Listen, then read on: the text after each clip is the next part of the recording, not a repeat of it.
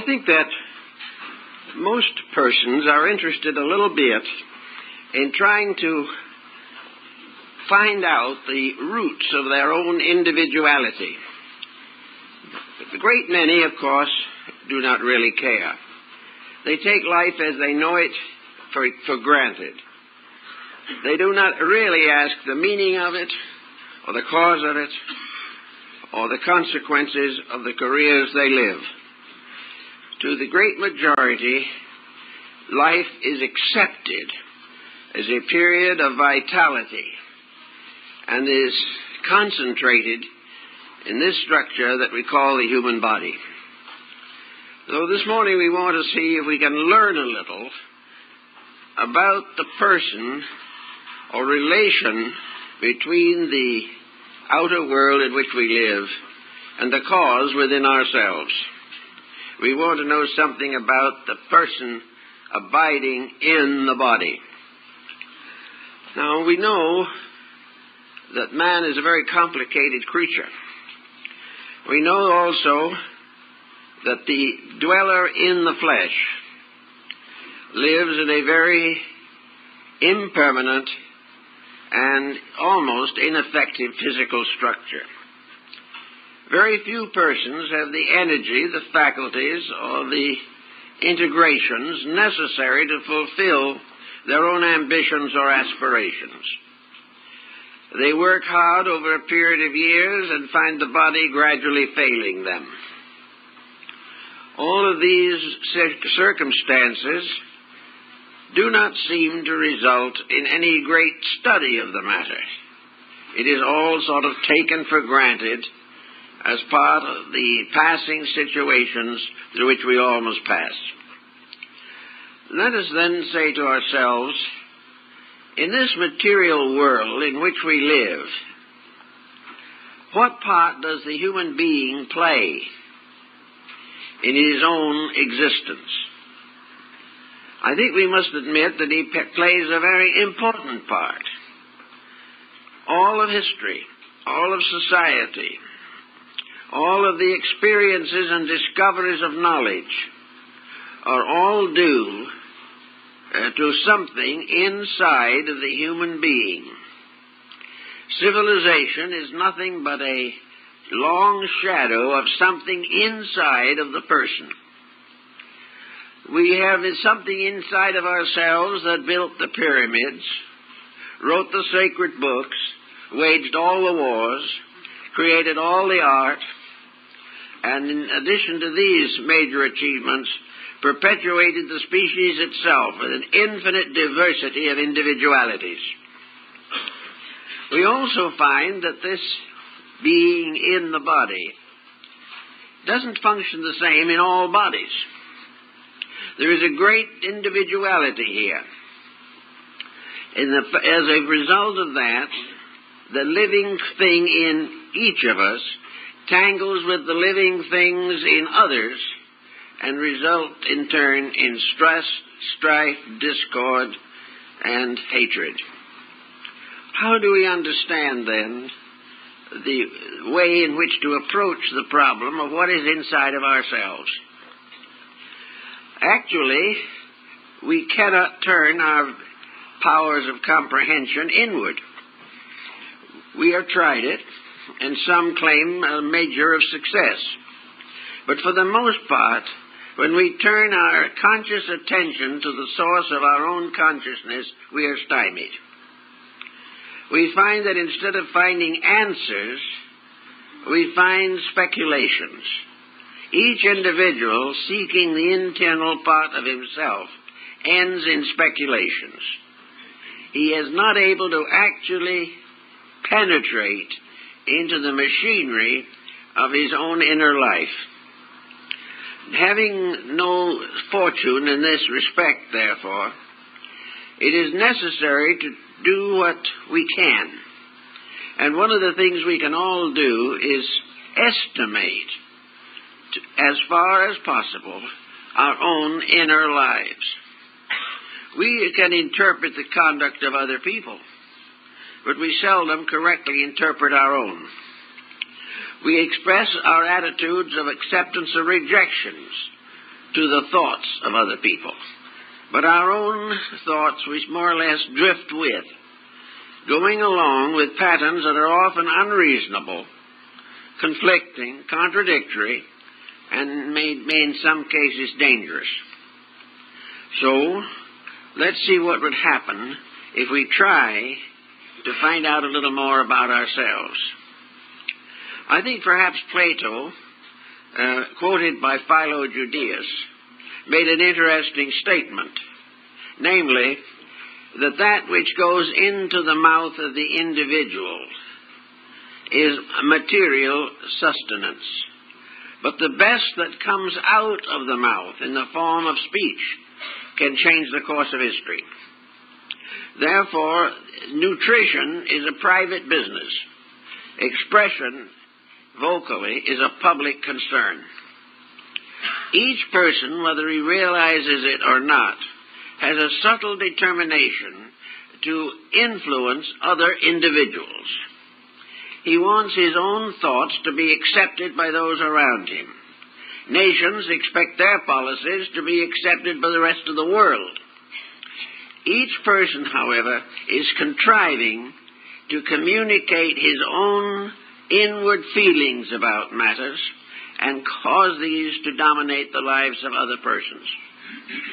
So we have this problem of trying to estimate, if we can, what this power is inside of ourselves. Is it something that is unique to humanity? Do other creatures have this power? Is it something that evolves? Is it something that is bestowed by a power outside of the body itself? Is it a chemistry set up by the integration of the body? Is it largely dependent upon heredity or environment for its moldings? Everyone has at some time or another attempted to answer some of these questions, but for the most part the answers have been conjectures. The actual problem of finding the real answer remains elusive. So we must try in our own way to see if we can find out why we think the way we do, why we believe what we believe, and how from this source within ourselves has emerged a consummate ingenuity by which we have filled the world with an infinite variety of manifestations of one energy power. Actually, we start in by the problem of energy, because whatever is in there is active. It is like a cell or a battery. It has power in there. Now, this power itself maintains all the other functions, and in the body primarily keeps the activity of the heart going through the length of our lives. This energy, however, is not necessarily the source of our opinions. It is rather the source of the machinery which makes opinion possible. It is also rather obvious that we are not completely dominated by heredity. We are not all of us dependent upon our ancestry. Actually, if we look down through history, we will notice that most outstanding and illustrious persons have come from humble backgrounds. And in turn, their children are comparatively humble. The power of the individual is not conferred upon his descendants, nor did he limit himself, or was he limited, by the comparative inabilities of his ancestry. Each of these units, which we call selves, is tremendously individual. Now, there is, however, a certain problem to bear in mind.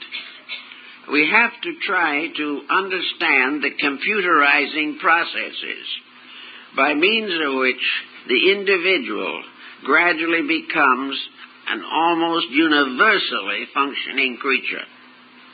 How is this accomplished? We look at education and we find that it is ineffective. And more there is a complaint from within ourselves that the education we are receiving is frustrating the purposes of that which is locked inside of our own natures. Therefore, education is not giving expression to this individuality, but is directing it forcibly into courses which are perhaps inconsistent with its basic patterns and purposes. There is also something else that seems to come out as we go along. There are two levels, apparently, of people. One of these levels is composed of persons who accept and obey the pressures of the environment without question. Whatever is done by others, whatever makes life more simple or convenient for themselves, they follow. Then there is another group, a smaller group, which does not accept these limitations, but strikes out to find expression or to solve problems that challenge the inner life. Now, the only place where the solution to the problem can be is within the individual. But most persons do not become aware of problem-solving powers, except to a very limited degree. So we start looking around, trying to find out how this person, this being in the body, functions. And the first point we come, of course, into face-to-face contact is that this power, whatever it is functioning through a body. It is a body which is a kind of house. And in this house, the being in the body lives, or exists, or functions. It is not only an occupant, it is a creator. It not only maintains bodies, but it fashions and modifies them. And this being seemingly is forever attempting to move the body structure into harmony with the purposes of the inner life. In other words, what the being in the body wants is that the body will serve its purposes. And one of the main problems we have today is a serious complex in this area. In other words, we are now trying to give to the body or to the personality that authority or that consideration which duly belongs to the being in the body. In other words, instead of the body becoming the useful servant of the being, it is now very largely a tyrant or a jailer, determining according to its own pleasures how this being is going to function. Under such conditions, we have a lot of conflicts in life, manifesting largely in the fact that individuals, forced by circumstances to accept patterns or conditions which are not according to the inner life, become frustrated, neurotic, and psychotic.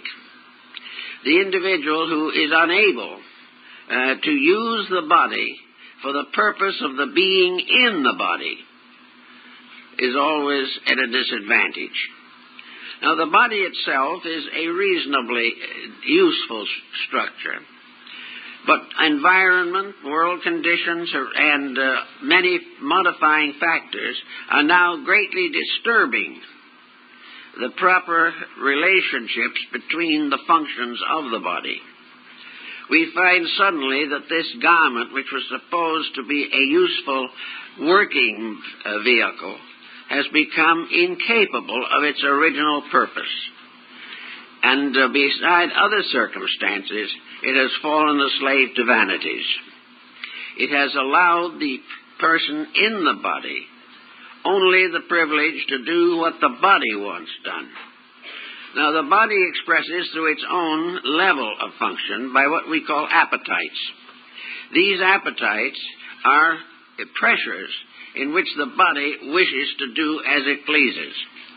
One of the major byproducts of these pressures is crime. It is crime either against society or against the body itself. The body punished by the ignorance or perversion of pressure is very often sickened and rendered incapable of serving the being in the body. The ancient philosophers, working with the problem, decided that whatever the ultimate life principle is, that this may properly be regarded as deity. That behind the forms, personalities, and instruments and bodies of nature, there is one eternal life principle. That this eternal life principle is not only a being, but a being which is inherently occupied and dominated by law. In other words, life and law are identical. Each one is a name for the other, because life, in its own function, follows its own law inevitably. And the moment personal conduct varies from this pattern, there is trouble. In other words, the law or life within us has its own reason for existence. And that reason for existence may not be the same as the personal appetites of the individual. So the philosophers of old like to think of the power in the body as a spirit or a soul, or an energizing power within which is the infinite glory of a divine reality.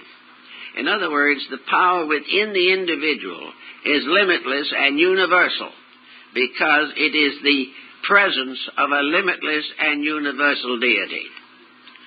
As deity can do as it pleases, deity can change anything it wishes to change. But deity, building up bodies, presents us with the mysterious allegory that we find in the opening chapters of Genesis.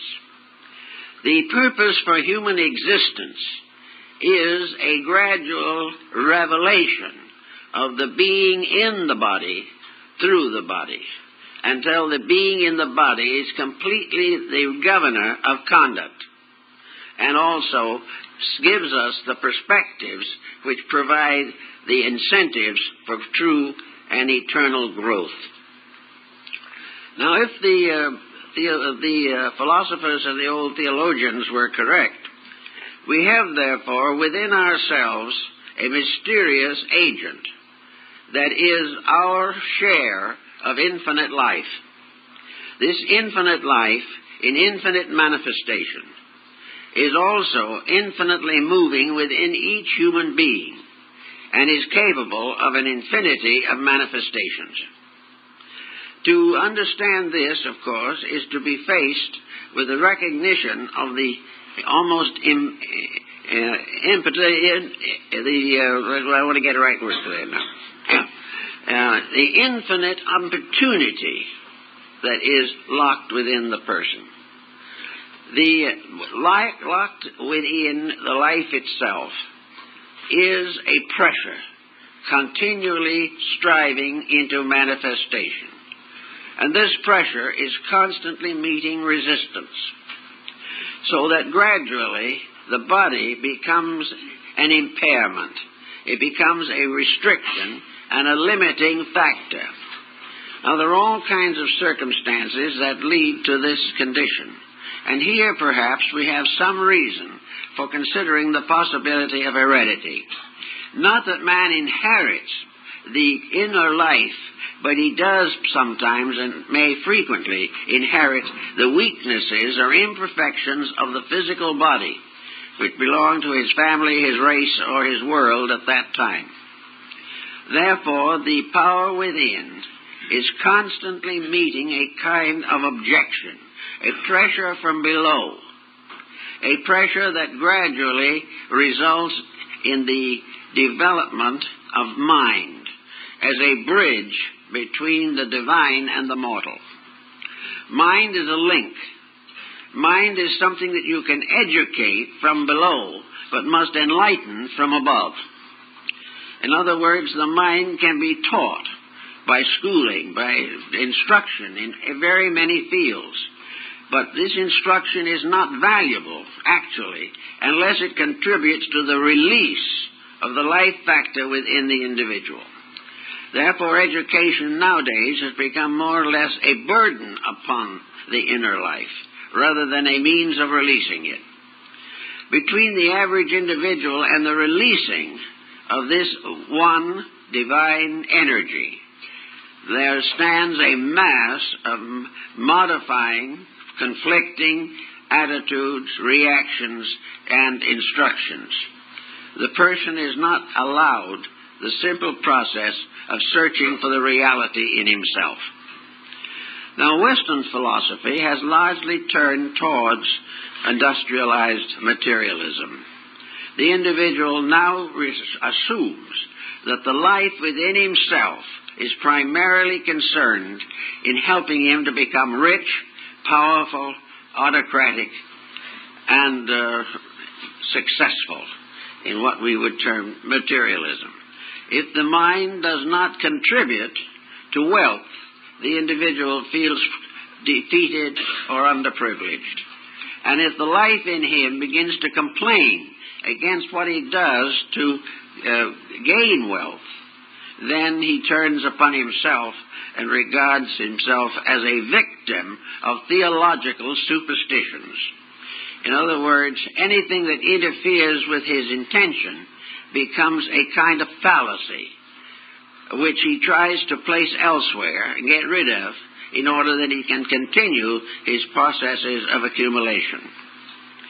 Now, we see this very often and very commonly, but to get into the very depth of it, we have to go still further.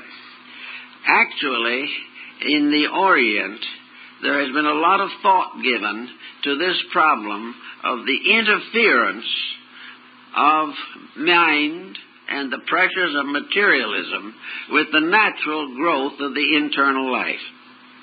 The only thing about the human being that is important is a partnership between the life within him and the conduct of his own daily existence. Unless he makes this adjustment, he is going to always have a certain amount of conflict. This was the secret of the alchemical philosophy that flourished during the 15th, 16th, and 17th centuries in Europe. It was a problem, actually, of transforming the lower into the use value of the higher. In other words, it was the problem of making the soul itself become flesh in and through the body. If the inner life functions normally and naturally in the body and devotes itself to the reason and expression of its own purposes, the individual will have very little difficulty with the problems of living. The old teachers said that the body, where it is free from opinion and free from the conflicts of lower emotional and mental attitudes, can endure almost indefinitely. And it has even been scientifically recommended that we should hope that in the course of time we will be able to live 150 or 200 years in reasonably good health. The thing that is destroying us is the pressure and conflict between life and ambition, between the energy which sustains us and the misuses of that energy, or the abuses of it, or the corruption of the body so that the energy can no longer function. We will always be in trouble as long as the body is an impairment, as long as it remains as a blocking of the energies of life. And when we can have the body serve life, things work very much better. Now, we also, however, inherit into the body when we are born a whole outside environmental picture of things. We are born into a nation, a race, into a community, into a family. And these pressures move in on us immediately, because none of these institutions are really centered in the divine purpose for things. They are all centered in trying to assure survival in this world. But because the survival here is inconsistent with the purposes of the essential life in man, nothing really succeeds. Everything becomes an endless struggle, trying to prevent mistakes from catching up to us. And if they do catch up, that we will find some way of temporarily neutralizing their effects. We therefore grow into a world which is not the one we belong to. We can't go into all the details, but we can point out, for instance, that in the Orient this has been discovered, has been realized, and it is a known fact, to these people at least, that through quietude and detachment from the causes of death, that the individual is capable of making a creative adjustment with the eternal life within himself. The thing that he has to get rid of is the false appetites and the false decisions made by the mind to serve the ambitions of the body. Now, the body actually, however, is not as bad as we sometimes think it is. It's not really a nasty thing at all. It isn't a wicked thing. It isn't an evil structure. It is something that is simply the instrument of whatever runs it. And if the mind and the emotions become the leaders of the body, they can lead it into destruction. They can destroy its purposes and functions, and in so doing ultimately force its separation from the life principle with which it is intimately associated. With one life in the body, moving from its own secret sources, we must realize that there is only one life in society, also moving towards its natural results and purposes.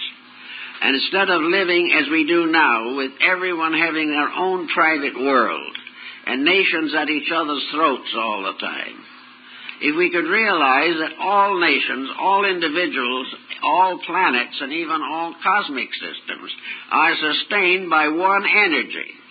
This one energy is the common denominator of all that exists. If, therefore, we could once come to serve that energy as it wants to be served, we would end merely all of the conflicts and confusion of mortal existence. But while each individual places himself as a judge of what the inner part of himself decides or demands, he is in trouble. So we have to start a little bit now and just begin to study ourselves.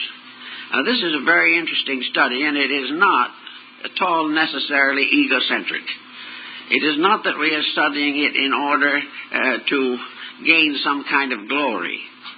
What we are trying to do primarily is to study the compound so that we can become capable of living according to the life principle within us. If we are able to do that, most of the secondary difficulties will fade away. So we have to start by finding out a little bit about the habits of our own thinking. In other words, become observant, thoughtful, or aware of our own functions. Now, the bodily problem is not so serious with most people if they can handle the mental and emotional problems. So when you make a decision, try to understand why you've made it. Face the facts of decisions. Why do you want to do a particular thing? What part of your compound does this action serve? And from what level of your consciousness did the impulse to perform this action basically emerge? You can say to yourself usually that the action is one of self-interest of some kind. It's doing what you want to do, or trying to avoid what you do not want to do. Now, those two problems of avoidance or fulfillment open a way to understanding ourselves in a much more brilliant manner than any educational system can bestow. In other words, each action, each thought, should be weighed in terms of its relationship to a universal good or a personal self-centeredness. The universal is impersonal. The universal is something in which all parts exist to serve the totality. Individuality is very largely personal, and the more we have of it, the more dangerous it comes to be. So when we find that we avoid a responsibility, or we try to take on a debt that we cannot afford, or we say something sharp and unpleasant to a friend or neighbor, or we find no time to take care of children because of our own interests, we should take each of the decisions that we make and follow it along the line of Kant's categorical imperative, which is an excellent way of estimating ourselves. When we make a decision, or when we choose to do a certain thing in the face of choices, we can say to ourselves, if everyone in the world made a decision like mine at this moment, would it be fair, honorable, and constructive to everything that lives? Would I want, in other words, to live in a world ruled over by the decision I'm making on this particular occasion? Would it be fair? Would it be happy for others as well as myself? If I have decided that I don't have time to fulfill a moral responsibility, would my world be happy if nobody had time to do it? Or is it something that others should have time for, but I have other interests? This categorical imperative is very, very useful in self-determinations because it indicates the danger of the generalization of a particular. Now, if we overspend ourselves, are we doing that which is according to the best good of our own inner lives and the best good of our society? Or in the effort to overspend ourselves, do we demand more raises of pay and things of this type until inflation moves in and destroys it all? We either have to live according to principles or die for lack of them. And this point is becoming more and more obvious in our daily thinking. So if we say, I want something, can we justify this want in terms of a great good to something besides the fulfillment of our own desires? Now, when it comes to such habits as narcotics and alcoholism, we have other examples to consider. There is no possible way in which the average individual can justify becoming an alcoholic. But it is something he feels that he wants to do at the moment, and it largely involved in shirking responsibility or trying to return to infancy. This type of ailment can destroy the body, and will do so if we do not correct it. But when we destroy the body in this case, we perform a sin against the spirit, which is in that body, and which is there to help that body and that person to fulfill its place in life. Alcoholism is a dead end for millions of units of energy. It is an end in which the divine purpose of life itself simply fades out because of the destruction of the physical instrument in which it must function. The only answer then is reincarnation, another body, and also an uncorrected weakness which could well be transferred into the future. So we have to try to prevent this energy, which is the divine power in us, from being so blocked that it results in a world in which there is nothing but sin, crime, and corruption. Everything has to be based upon the use of this energy. Now, if this energy was simply an electrical power that you could put a quarter in the meter and do what you want to with it, it would be different. But this energy is not that kind of an energy. It is what the Greeks call a moral energy. Every use of this energy is a responsibility. This divine power is not for free. You cannot buy it. You must become a useful instrument for it. But it is not something that is yours simply because you're born, and you can do with it as you please. If you take this attitude, you will find very little happiness or comfort in life. You will find yourself drifting further and further into complexities that become so burdensome that you begin to look forward to death as a hope of release. Now, because this energy has a lawful structure, because the soul power in man, or the spirit, or the being in man, whatever you want to refer to it, is a life with a code of conduct. Its use is built in. Its purposes are controlled by a law of absolute integrity. Every part of the function of the pure life itself is reasonable, is proper, and is inevitably right.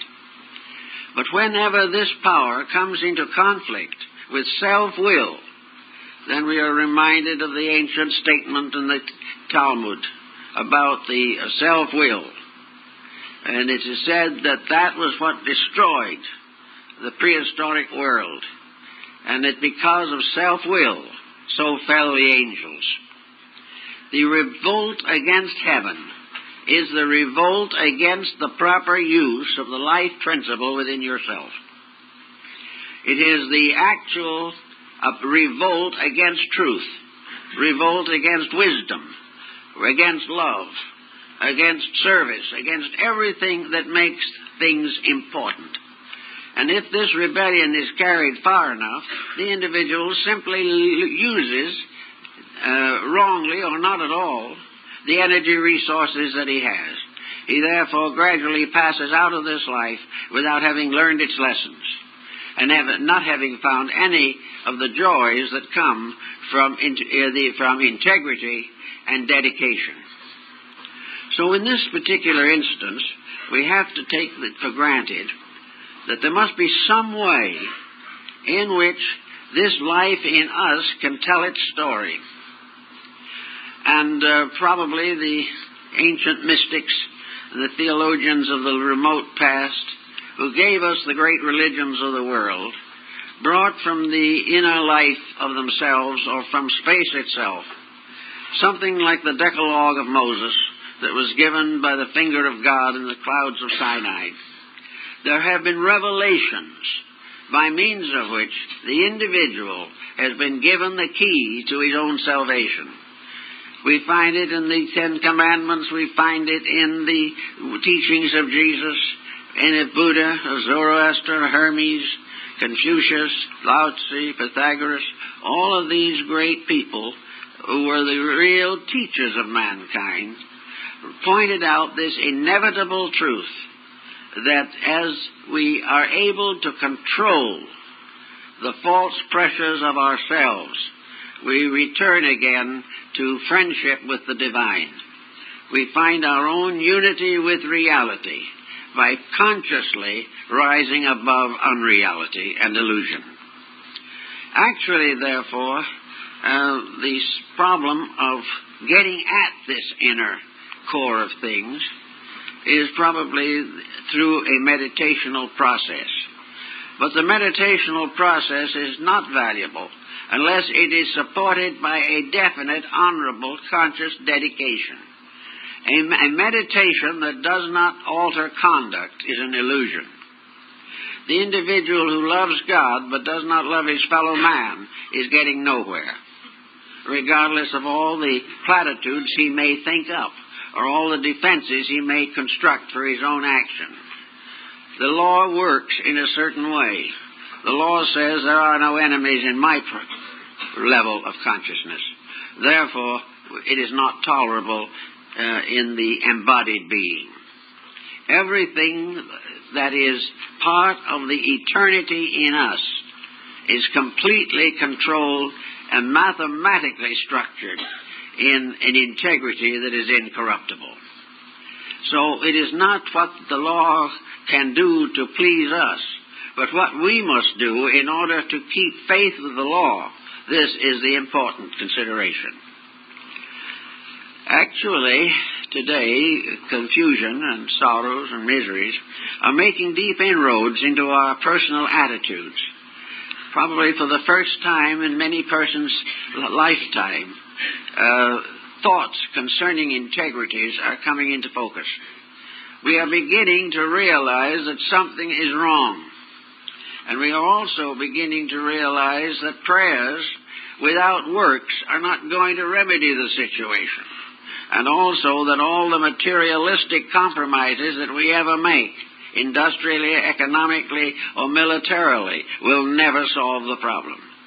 There can never be a war that will bring peace. There never can be a world materialistic civilization that can bring security or happiness to the people of the world. All things finally decide in shifting, or result from shifting, the level of leadership from the materialistic factors that we now more or less are slave to, and restoring our allegiance to that which is without fault or blemish, that which is the integrity of things. In other words, man must find ways of restoring the golden age of integrity in his own world. And that means that he must follow the leadership of life and not the leadership of death. He must gradually and inevitably weed out his own mistakes.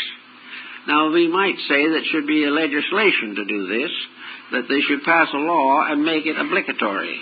Unfortunately, this type of law will not be passed because those who most need it are most afraid of it.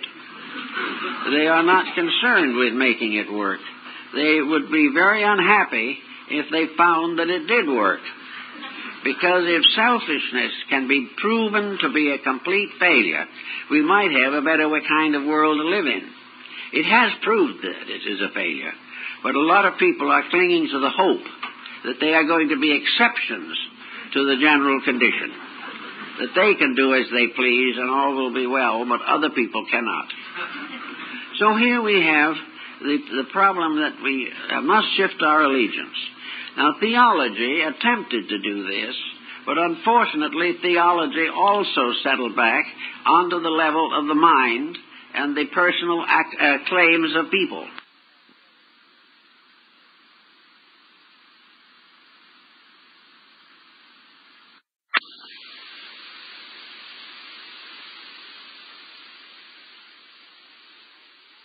Type of law will not be passed because those who most need it are most afraid of it. They are not concerned with making it work. They would be very unhappy if they found that it did work. Because if selfishness can be proven to be a complete failure, we might have a better kind of world to live in. It has proved that it is a failure. But a lot of people are clinging to the hope that they are going to be exceptions to the general condition, that they can do as they please and all will be well, but other people cannot.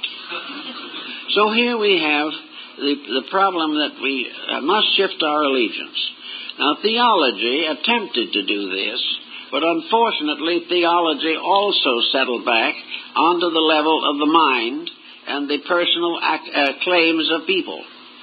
What should have been the service of deity became a hierarchy on the theological level, which very largely developed ambitions and power complexes and mistook physical wealth for spiritual integrity. Thus, the theological system didn't work well. But it is true, finally, that this universe is a theocracy.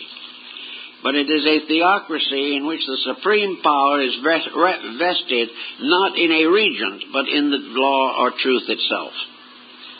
There is a law that holds atoms together. There is a law that perpetuates the species. There is a law that gives us food and air. There is a law that brings moral life into our families. These rules are the basis of human relationships. When they are obeyed, problems are solved. When they are avoided or corrupted or compromised, problems increase. So sit down sometime by yourself when you want to do something, when you want to say something, for any act of importance that you make, and try to find out the level from which it comes. See if you can find in your own actions levels of causation that you cannot explain. This may be the very key to the whole matter. If you know where it came from, you may still be in trouble. But if you reach that point where you know something must be done, but you do not know why, but the determination to do it is the greatest, and represents the highest concept of conviction, of integrity that you possess. You're moving in the right direction. So it becomes very important to weed out ulterior motives which disfigure the conduct and character of the person. Well, we have in this philosophical field that concerns us, we have a whole group of beautiful teachings, wonderful ideas, wonderful and constructive notions, but interwoven among them is a very large amount of self-conceit. Instead of being just a pure faith in realities, these various faiths become competitive institutions trying to take memberships away from each other, which has nothing to do with the fact, because the only organization in which a real membership can exist is in the organization of that being which is within and behind the body. In other words, heaven is the only organization that can survive, because it is the only one which is all-inclusive, and therefore in which there can be no conflicts, no jealousies, no competitive careers. Now, as you take this into your own life, if you are concerned with trying to improve your inner life, and I think we all are, certainly we do the best we know how in most cases, but by sitting down carefully and thinking about what we do, we may be able to raise the whole platform of life one step nearer to the being in the body, something nearer to the universal will of that which is now locked within a cage of particulars.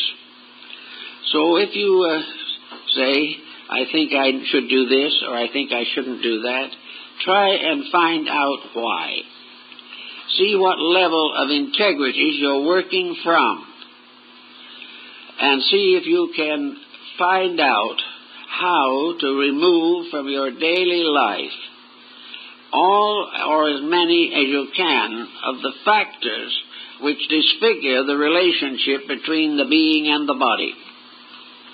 In other words, everything which is a compromise tightens the prison which locks in the principle of life. If then we say to ourselves, I want to be a religious person, and to be a religious person, I want to have spirituality. I want to have insight. I want to have integrities. I want to have the assurance that I'm on my way to cosmic consciousness or something like it. So we then say to ourselves, why do I want this? Why do I want to know more than I know now? And when you start digging into yourself to find the answer to that question, you may find some rather curious circumstances.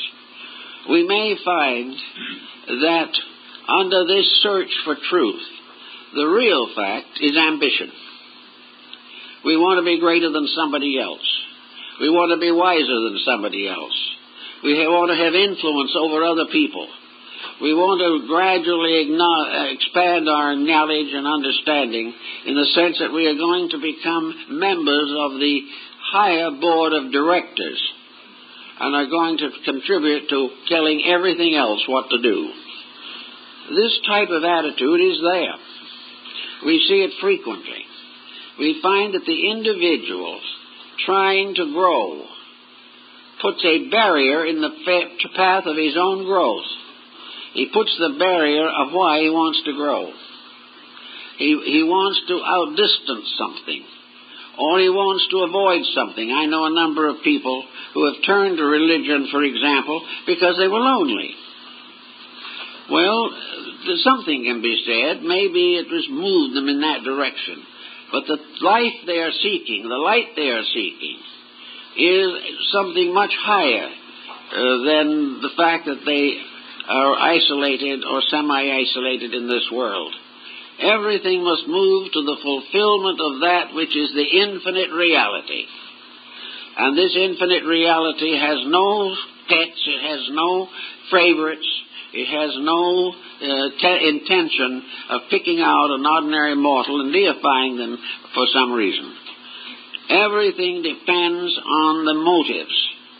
If, however, you can go inside of yourself and you can say to yourself honestly and without restriction and without reservation, I want to know more only for one reason, that I can serve others, that I can be more useful. Now then, the moment this comes up, however, the secondary egotism steps in if you're not very careful. Because the process of serving others becomes a form of the fulfillment of an impulse to leadership, which can also get into trouble. We have to try to understand in ourselves why we want to be good. Is it to be comfortable? Is it to be forceful? Is it to improve our material circumstances alone? Or is it because we sincerely want to give full expression to something higher than we have ever known before?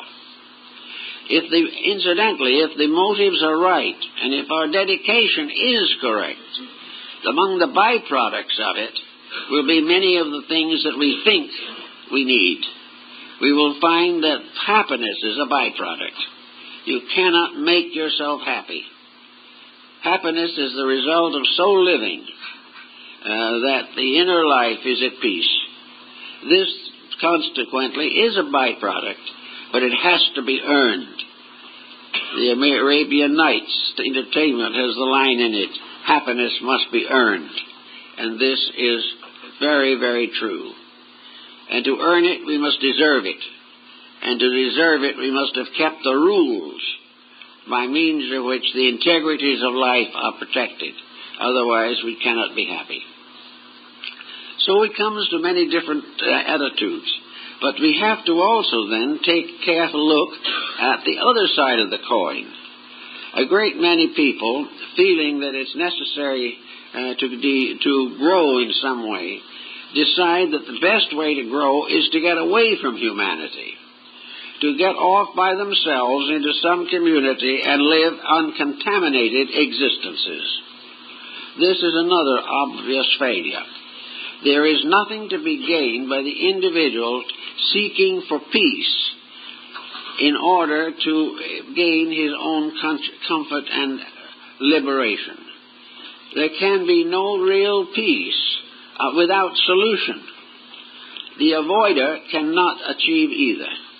It is only the person who works with the problems, stays out there and fights with it, who can bring about within his own nature a strength great enough to be of useful value to the divine plan of things.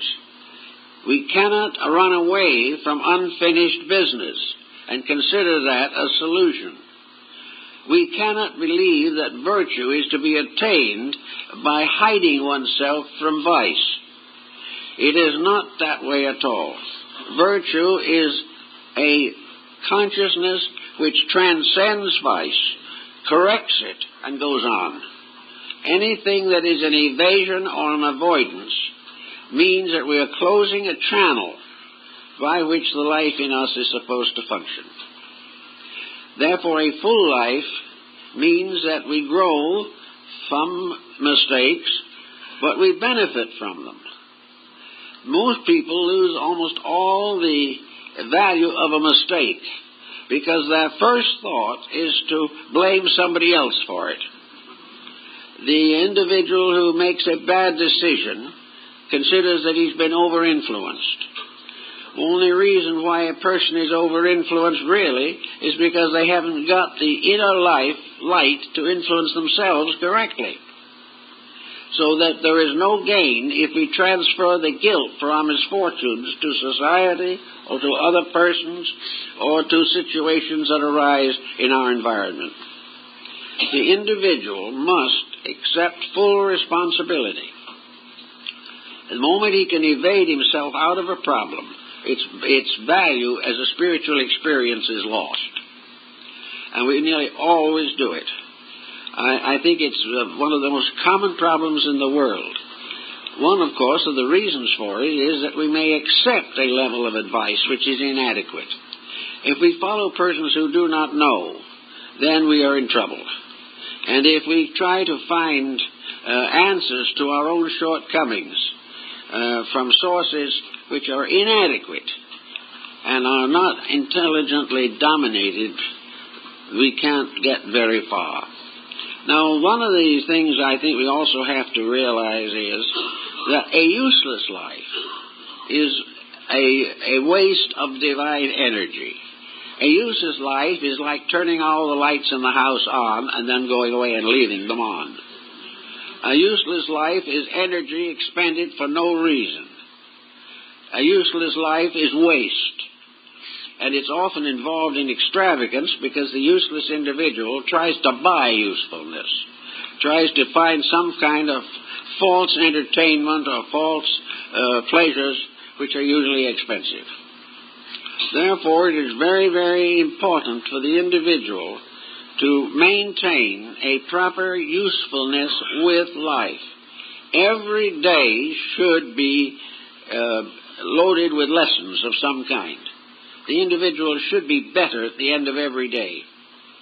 He should be a little nearer to obeying the law, because all the experiences of his outside living reveal laws every time he turns around. He is constantly in the midst of a network of realities, which he rejects or ignores or tries to misinterpret. So the individual who has this energy within him is not doing it well if he wastes it. And waste it means to do things that are not useful, not helpful, not purposeful, and not in harmony with truth. Uselessness is to fill empty time to try to be as comfortable as possible till death comes. It is just sitting around doing foolish things and assuming that this is living. As long as a person has the breath of life in themselves, they can labor and learn. They can do something that is significant to the unfoldment of their own inner lives. To waste time is, in a sense, a sin against God, because time is a period set aside for use. And when we waste it, we waste the life power that should have motivated it. And when we use the spiritual energies of life for some trite and useless activity, we are simply failing in the large emergencies of things. So with the Greeks and the Oriental people also, there comes this problem of trying to get into the inside of our own questions and our own problems. Pythagoras advocated a discipline of retrospection for this purpose. He taught that his disciples and everyone who believed in truth should, at the end of every day, make a very careful analysis of that day and its happenings, usually in reverse order, so that in the problem of meditating or of working with this retrospective exercise, the individual begins with the effect in that day and goes back to the cause. Instead of seeing the causes produce their effects, he sees effects and in that way becomes gradually aware of causes. This is the more important way according to the Greek consciousness, because it's the effect that we face every day, and it is the cause of the effect that we ignore. So in retrospective exercise, the person takes a good long look at himself.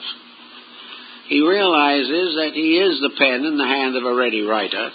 He realizes that he has resources which are intended to perfect him and fulfill him so that he can go on into higher orders of evolutionary existence. That he therefore should study, meditate upon his own conduct. If he finds that he has made a mistake that is correctable, he should correct it. Sometimes a mistake can be corrected if you find it out within a few hours. If you wait for 20 years, it very often cannot be corrected. So you start in and you say, well, I was annoyed. I got angry. I said something very unkind to my child this afternoon. Why? Because I was annoyed. Why was I annoyed? Because, well, someone bothered me when I didn't want to be bothered. And so you trace on back until you find out the cause of the annoyance. You look yourself straight in the face and say, that was pretty foolish. You finally discover that your daily life is a mass of unrelated incidents that are comparatively meaningless. And by the time night comes, you're worn out with your own mistakes. This isn't necessary. It is perfectly possible for the individual, by carefully watching a day's activity, to find out what he neglected, what he did that was wrong, what he spent that he shouldn't have spent, the kind words he should have spoken but didn't, unkind words that he should not have spoken but did. All these things in a nice, quiet retrospection over a period of 20 or 30 minutes at the end of a day will help the individual to find out how he really lived. And the interesting point about that is this process of retrospection, what is behind it?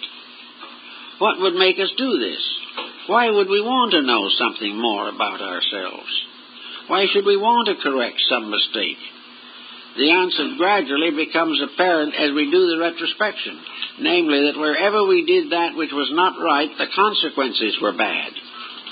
Whatever we misrepresented hurt us. Whatever we neglected left us less reliant. We became less and less thoughtful because we made no effort to determine the consequences of our own conduct. All of this gradually releases into us a realization of something, namely that there is nothing in this world that we can think, feel, or do that does not have consequences.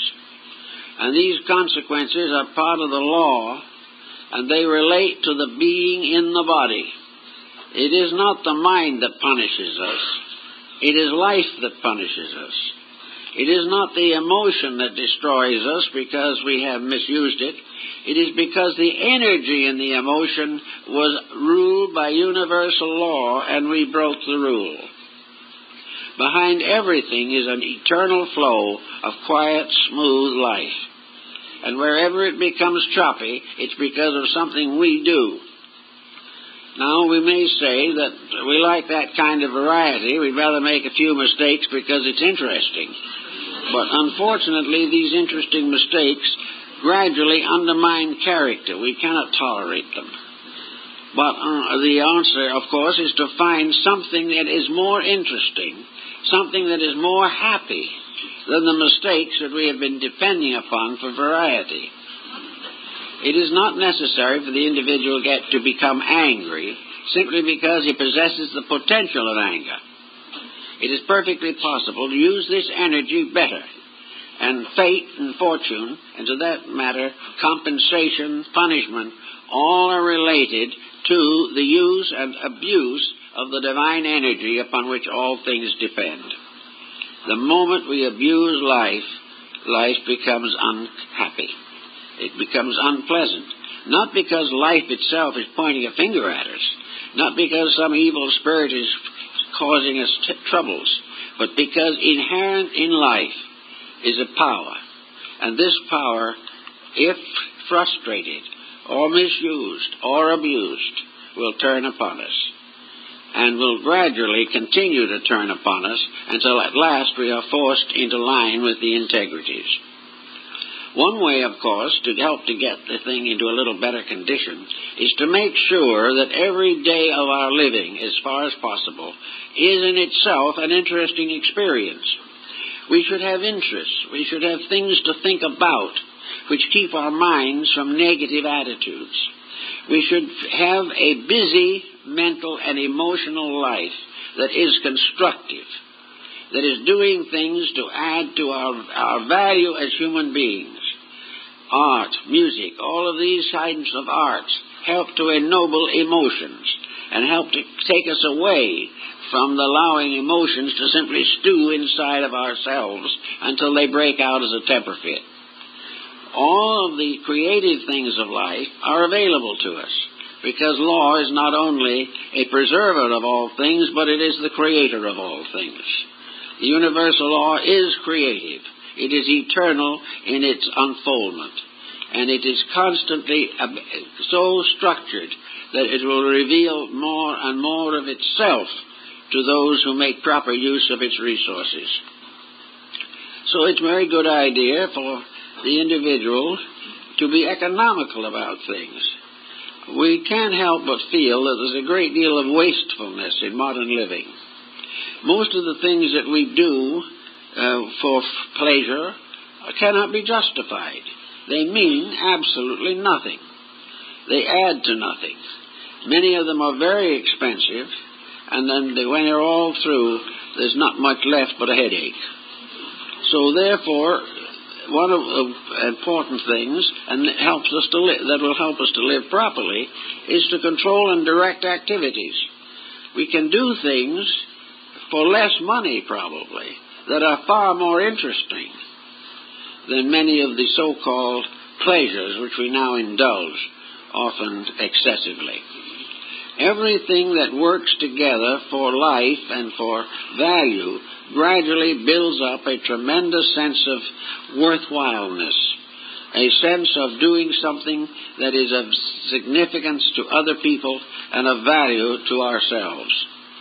So the retrospective exercise is a very good exercise for those who want to get into a little closer relationship with themselves. On the other hand, also, you have a form of concentrative exercise that Pythagoras also advocated. He and his disciples went out at dawn and offered the day to the life which had created it. They planned the day with not a heavy burden of responsibilities, but with a sense of significance.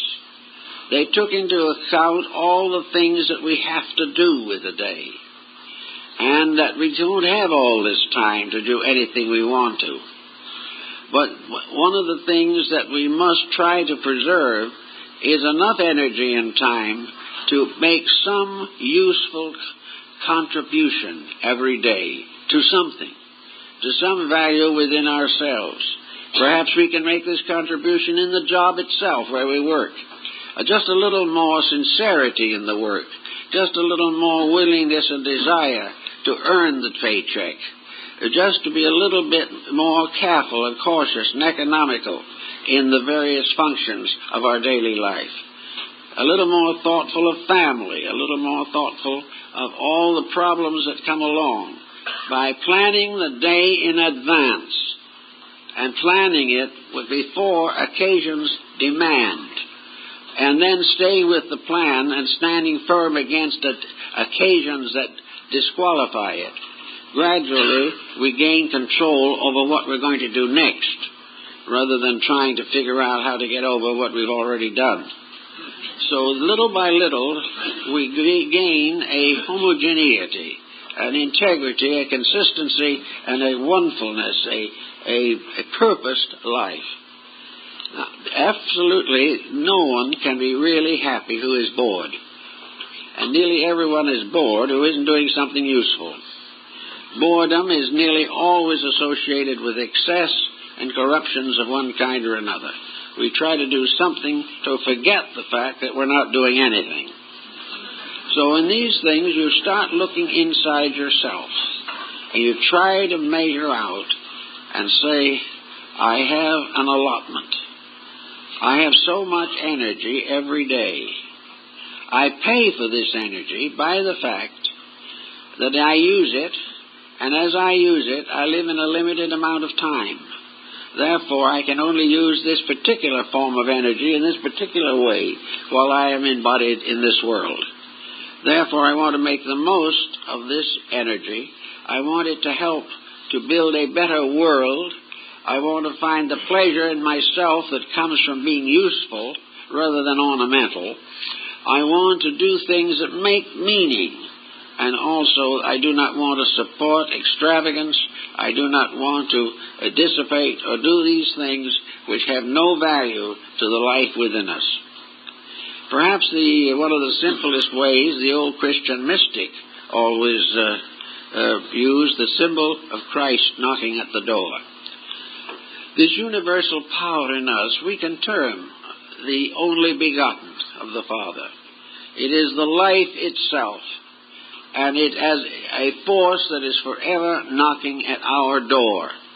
It is knocking through the medium of the heart and through the love and thoughtfulness and wisdom that comes from dedication to principles. And every day we live, this divine power is seeking to come through us. It wants to express itself in the creature which it has fashioned, for man is the noblest and most completely integrated form of life that we know. Man has the greatest potential. He has the greatest power to be, to do, to use the divine energies. He can actually help to restore the world which his ancestors destroyed. He can bring about now the conditions which will advance the destiny of descendants and help to leave a better world behind him. But between him and this achievement is always the arrogance, the ambition, and the self-centeredness, the selfishness that comes from his desperate effort to become important in the material world. We should have learned before this that it doesn't make any difference whether you're the most humble person in all the world or whether you are one of the world's great dictators. You're going to go to sleep in the same earth. Therefore, this idea of trying to own the world is a fallacy, for no one can own more than the amount it takes for his own body. And the rest is ambition, arrogance, and superstition. So we try to do something as we go along to release and venerate this life in ourselves. We want to think of our bodies as temples, as sanctuaries of a divine power. Whether we're rich or poor, whether the humblest of all native, primitive people, or the most highly evolved that we can imagine, we are all living houses of worship for the life that is within us. And in this life, in this temple, is the heart, which is the high altar. And here it is that the divine spirit abides with us. Our body is a living house of a living God. It is a place of worship. It is a place to dedicate to life. And each one, in the course of time, through the maturing of his own inner life, becomes an apostle of the life in the heart.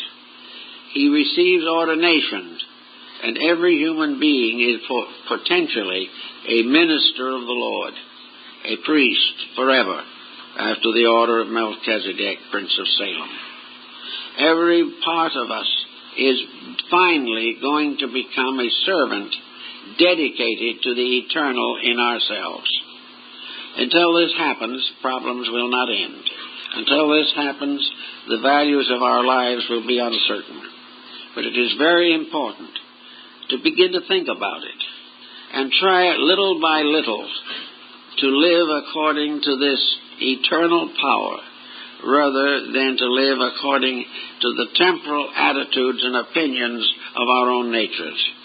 It is very, very valuable to even make a little start and say to ourselves, today I will not waste that time again. Today I will not become an alcoholic. Today I will not increase my miseries and sufferings through perversities of mind, emotion, or body. I will not worry over that which cannot be changed. I will endure with patience that which is necessary. And I will find in the end that by accepting these problems rather than fighting them, I come through the end of the day with much more energy that can be devoted to better things. After all, this is really, in a sense, the mystery of the Eucharist. This is the mystery of the Last Supper. For this divine energy feeds us all. It is the source of every moment of our existence. It is not only the energy in ourselves that feeds us, we are also fed by the energy in other things that sacrifice themselves for our good. The energy in the wheat, in the flour, in all the different fruits and vegetables. The energies in all things become part of a power to restore our own material existence. And this vitality that we talk about with vitamins and all that, this is simply the same divine energy on a lower level of function. That part of energy which is completely related to body is understood in the form of nutrition. It prevents us from losing our lives for lack of food. And the alchemy of digestion and transformation within ourselves is nature's supreme mystery as far as physical matters are concerned. And therefore we have a kind of Eucharist here. One energy feeding all things. One life living in all things. And one life dedicating all these other lives, like the disciples at the Eucharist, to go forth and spread the gospel, to go and heal the sick, and comfort the sorrowful, and all these different things, and raise the dead. And in raising the dead, raise the individual who is completely locked in his materialism, for though he may be walking around, he is still dead. He is dead until life lifts him up into purpose. Until he has a purpose, he is not alive. And that one purpose must never be self-interest, because that makes him more and more a kind of Antichrist. It makes him more and more away from the great flow of life. We are all living by the shores of the river of life, and we are all dependent upon it.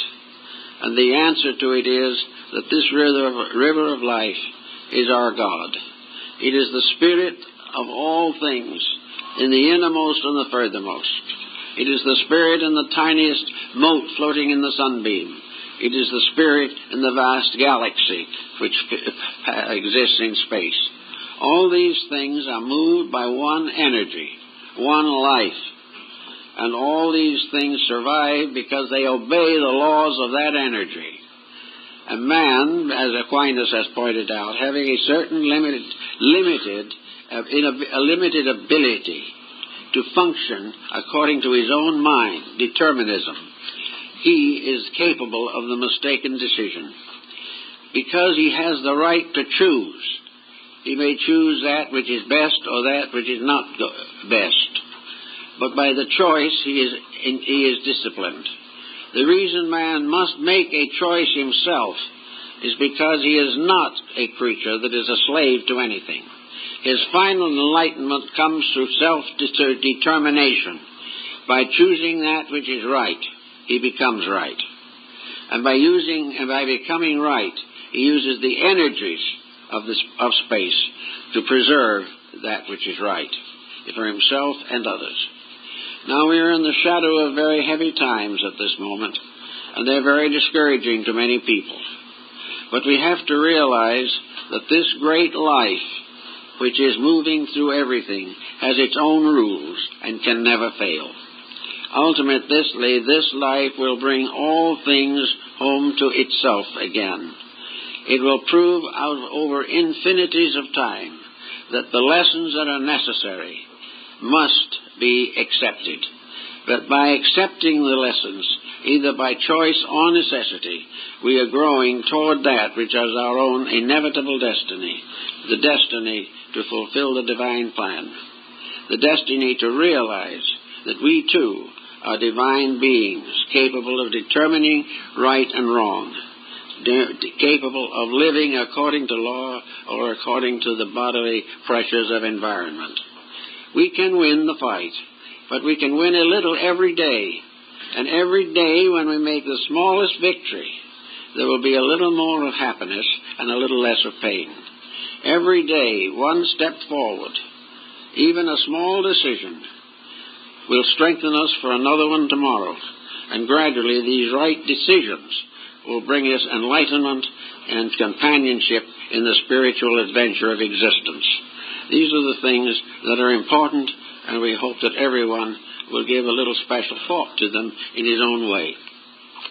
Well, I guess that's all we can do right now, but I've got a couple of announcements to make that I think are important. This afternoon, we are having a memorial service at 1 o'clock for Leon Edwin Case. He has been with our organization for many, many years, and has been a very fine and wonderful person, and was one of the founders, apparently, of a group here of Foot Reflexology Awareness Association. And he has quite a group around him, or had it, and was a great inspiration to many people, and a very good friend of ours. So at 1 o'clock this afternoon, there will be a memorial service for Mr. Case here, and the members of the Foot Reflexology Association are providing the refreshments, so that today we will not have our refreshments. They all will be by courtesy of this organization in memory of Mr. Case.